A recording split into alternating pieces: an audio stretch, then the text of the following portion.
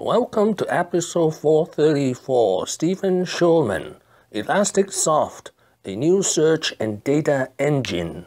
This is an outline of episode 434. Why do I study Stephen Schuurman?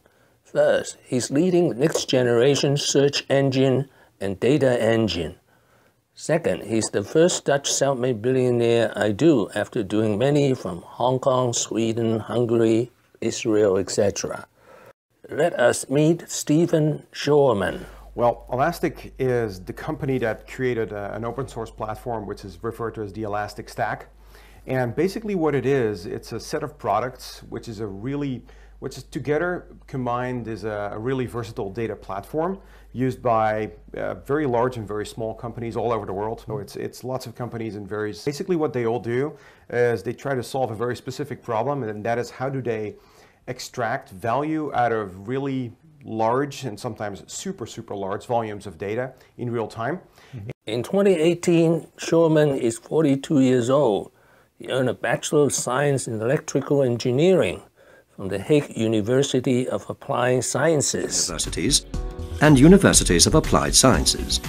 The Hague University of Applied Sciences belongs to the latter category. Somewhere along the way, Schuurman got hooked on Lucene Open Software model and became an elite Java developer. In 2004, at the age of 28, he co-founded Spring Source, a middleware company based on Lucene Apache open source code. He hit the jackpot in 2009 when VMware bought Spring Source for $420 million. At age 33, Schuurman has become a very rich man. In 2012, Schuurman co-founded ElasticSearch with 3 others in Amsterdam, Netherlands. These are the names of the 4 co-founders. Sorry, I'm not good at pronouncing Dutch names. Well, the reality is that with Elasticsearch being called Elasticsearch and the vast majority of our users using us for vanilla, straightforward search solutions for the first couple years since since the project itself, Elasticsearch, was founded, but also when the company was founded, we thought it made a lot of sense to actually call the company Elasticsearch after its main product.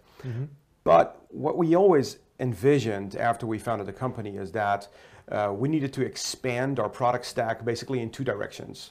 On the front end towards the user, so with more kind of UI, visual user interface kind of capabilities, and on the back end more towards various different data sources. And well, the front end became Kibana, and on the back end we had Logstash. Together making the Elastic Stack at that point in time. But what we also found is that as we started to expand the scope of our product stack, we also saw more and more people that initially started using the software for vanilla search. They started using it for analytics type capabilities. So basically aggregating different parts of the data and visualizing through pie charts, graphs, stacked bar charts, what have you, all kinds of visualizations, which ultimately evolved over the past 1.5 to 2 years into a pretty comprehensive analytics stack that still is able to process and analyze data as it gets really big, as in petabytes of data spread out over hundreds and hundreds of servers. And the great thing about it is that you can still get results in kind of milliseconds, so you get real-time results, and that's why we said, okay, now this is becoming a big chunk of our usage across the globe. And Elasticsearch, it's still the core, but we do so much more. People like the elasticity of what we do, so let's rebrand the company to Elastic. And it was received pretty well. So Elastic Software went through exponential growth and became a unicorn in 6 years. He's in a subscription model because Elastic Software can be downloaded free. So here's how to charge based on value added. Right. What I've always done with Elastic, but also with my previous companies, is spend the most time thinking about where in whatever I do I actually add the most value to my customers. And once you find that, it becomes easier to figure out, what do I charge for? What is my business model? Well, that's one. And the second element of that is So what is the right price point? And I think the reality is that there is no silver bullet magic answer there. So what you do is at least that's how I do it, I figure out what's fair, what's a fair price point compared to how much business value do I actually add to the customer.